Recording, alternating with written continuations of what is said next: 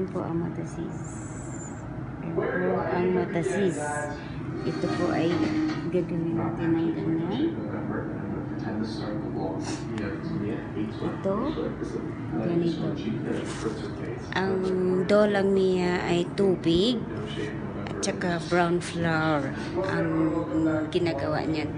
Tapos mamaya, pagkatapos niyan, dito natin ihalo. Yan, sa kumukulong yan. Yan po ay karni. That is meat with allspice and tomato paste. Okay? Later. See you later. Bye-bye. Mwah. Hi guys. That is I do motasis.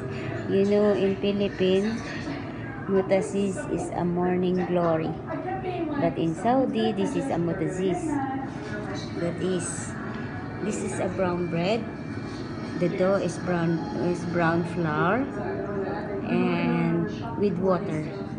Mix with water until it becomes dough. And then leave for 20 minutes. And then we start making now. It's not easy. So, not difficult. Not totally difficult.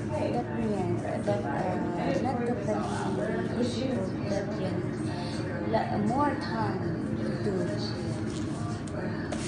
Okay? I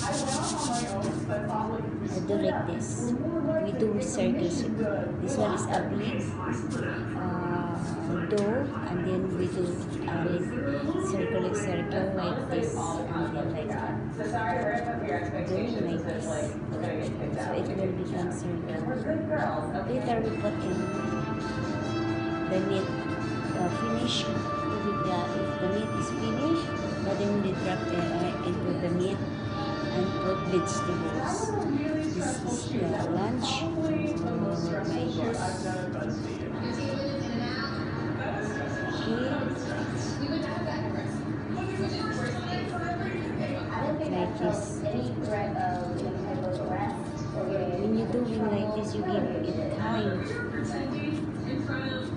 Instead of doing this, if you have more people eating this, you need a good time, 2 hours to do this motasis. You can do like this, press.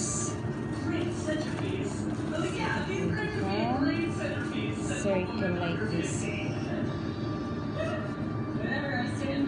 Alright, so I'm gonna look at my cat. Oh my god. I look like Mother Earth is just giving birth to me. This is a full-on turkey match. I love this. I think it looks delicious. It looks like I'm modeling for turkey tomorrow. That's where I went. I think I went somewhere wholesome. Oh, okay. I look like a beautiful Bye. We do later.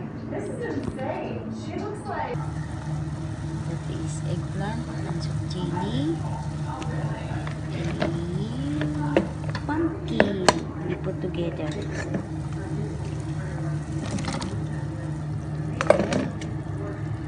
We cover. Now, this is a motasis. The meat and the dough will put together.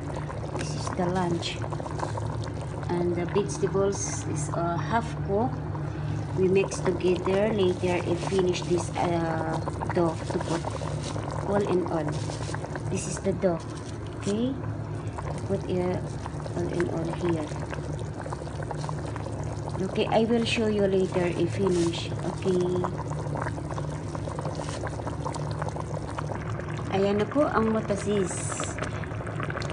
Later, we put the pumpkin. Because of the hot, it's not good the video. Yes. Wow. Delicious. And this pumpkin, half-cooked pumpkin, we put here together. Ayan na po. Finish na po ang ating motasis.